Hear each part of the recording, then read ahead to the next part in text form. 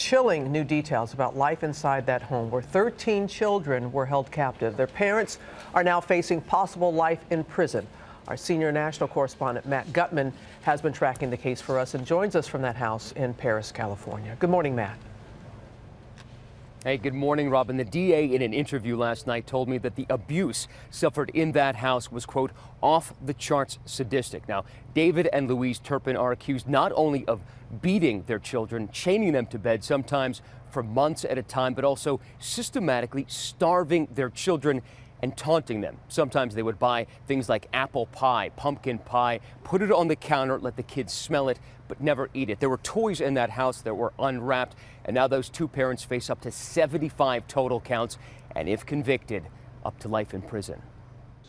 The parents, who police say routinely chained up their children, now in shackles themselves, facing the first rung of justice in court. People of the state of California versus Louise Ann Turpin and David Allen Turpin. David and Louise Turpin pleading not guilty to a combined 75 counts of torture, abuse, and imprisonment of their children spanning decades. If convicted, they could face life in prison. District Attorney Mike Hestrin detailing the deeply disturbing alleged physical and mental abuse, including starving their children and then taunting them with delicacies. They would buy food, including pies, apple pies, pumpkin pies, leave it on the counter, let the children look at it, but not eat the food. Instead of food, the children were fed a steady diet of cruelty. These pictures show one of their Texas homes years ago, grime smeared on the stairwells, human filth on the floors. The district attorney saying the children were allowed to bathe only once a year, and none of the victims had ever seen a dentist. And the punishments for infractions like washing their hands above the wrists progressively got worse. First with ropes. One victim at one point was tied up and hog-tied. And then when that victim was able to escape the ropes, these defendants eventually began using chains and padlocks to chain up the victims to their beds. The one thing the children were allowed were journals.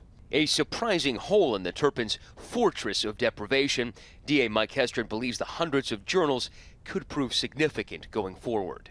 My guess is that that's going to be powerful evidence about what was happening from the perspective of the victims, what was happening in that house. So your understanding is that they were actually able to document what was happening to them in their journals in almost like a real-time basis? That's my assumption, and I do believe that that's going to be the case, yes. Doctors are now treating the siblings, one of whom is 29 years old and weighs just 82 pounds. That medical staff also acting as their guardians, and they're hopeful for their future. We've limited the type of physicians that go in to see them. We've used people that we knew that they could develop a bond with and trust, and we feel that we've done the best for them while they're here. Now, one of the things that gives investigators and doctors hope is the courage and grit displayed by that 17-year-old girl who managed to escape. Apparently, she had been plotting this for over 2 years. She went out there with a sibling. That sibling got so afraid, she turned back. But that 17-year-old pushed forward, managed to contact authorities, and they say possibly save her siblings. Robin. Okay, Matt, just can't stop thinking about all those children. Thank you. We're going to bring in our chief legal analyst, Dan Abrams. He's here in the studio with us. And Callahan Walsh, who is a child advocate from the National Center for Missing and Exploited Children, joins us as well. Dan, let me start with you. We just heard in Matt's piece about those journals. That's going to be powerful. And it's going to be really important evidence because they're documenting day by day what is apparently happening to them. And look, keep in mind, this is occurring over a period of years. So I wouldn't be surprised if, as they continue to investigate this, as they continue to go through the journals, as they continue to find out more about this family, they could end up adding additional charges beyond the 75 that Matt has talked about here.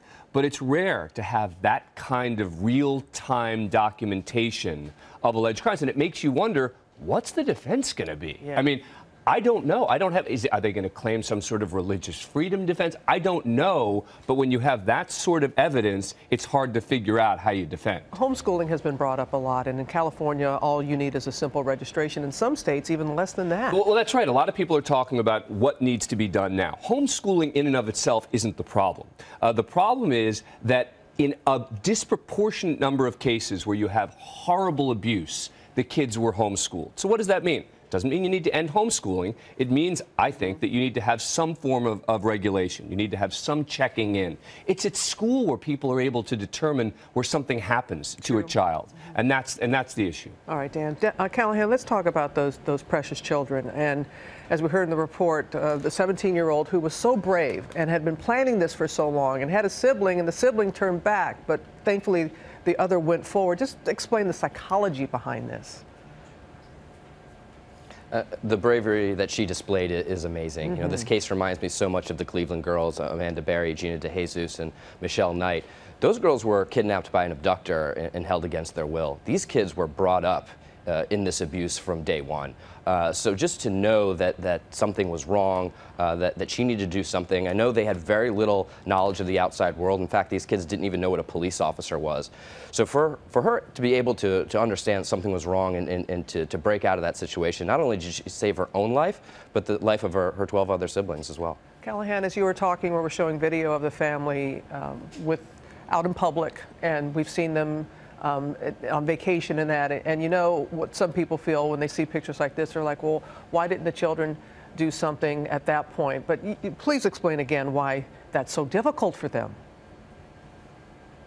Right, again, we've seen this in other cases like Elizabeth Smart. When she was abducted, she was seen out in public as well.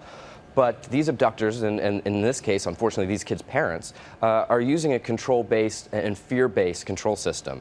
And with that, these kids think that their parents are the ultimate authority, that there's no one else out there that can save them, and they are fearing those parents.